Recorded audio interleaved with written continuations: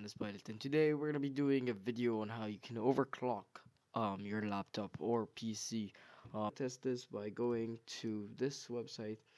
I have the link in the description, but basically you're gonna download this Intel suite. Basically you're gonna download it. I accept.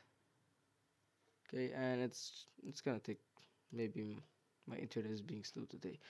Anyways, it's not gonna take a while to download, but anyways, once you have it downloaded and installed, I think you're gonna restart your laptop or PC, and you can now open the suite. If it has not already opened it for you automatically.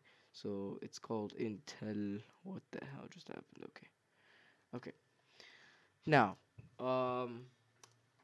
when I watch some videos on how you guys can use this, some people don't have the same thing, but it's close.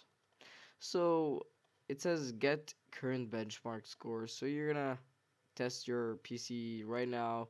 So I'm gonna click on the run benchmark, and it's gonna test, and we're gonna get a score here. And then we're gonna increase the clock, and let's see if there's an increase in performance. Now you guys, if you're gonna be doing this just for FSX, this is not gonna give you a big improvement. You might just get 1 FPS improvement, but 1 FPS, that's that's heaven if you get an increase at least in FSX or P3D. So yeah, you just wait for that. It's gonna be stress testing your laptop through all the cores. So if we look at it on how many cores it's running right now. Anyways, I don't need to show you this actually. It's shown right over here. And yeah, the temperatures are rising. Let me see if I have CPU ID installed so I can show you the temperatures. Which it won't let me. Oh my god, the laptop is like being so slow right now. Okay. I guess we're gonna have to wait until this is done. I'm gonna be back when it's done. And yeah, guys, we're back, and it's 5:30 mark. So let's go ahead and overclock this to maximum. So our core, like one core, is gonna be up to 3.4 gigahertz, and our cache is gonna be 3.6. So technically, we're gonna be getting 3.4, and theoretically, we're gonna be getting 3.6. So let's go ahead and actually apply this, and let's watch our and we have reached already 3.4 gigahertz stable.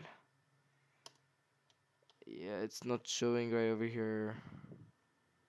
What the hell? Because okay, I know why. It's something to do with Windows 10, but this is the correct one. I'll get CPU ID later on to check if this is real.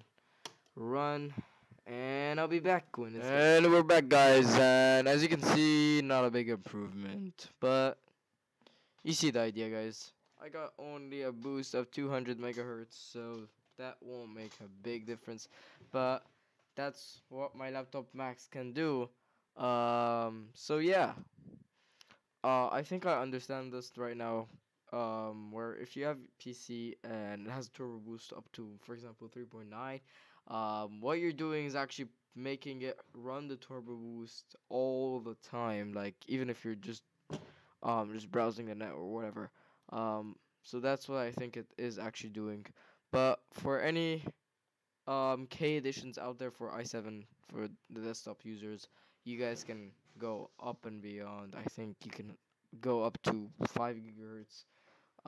But yeah, this is dangerous, guys, and you make sure you have the cooling system. I have a cooling pad under my laptop because it gets really hot. As you can see right now, temperature's at 83 degrees Celsius. So yeah, guys, peace out.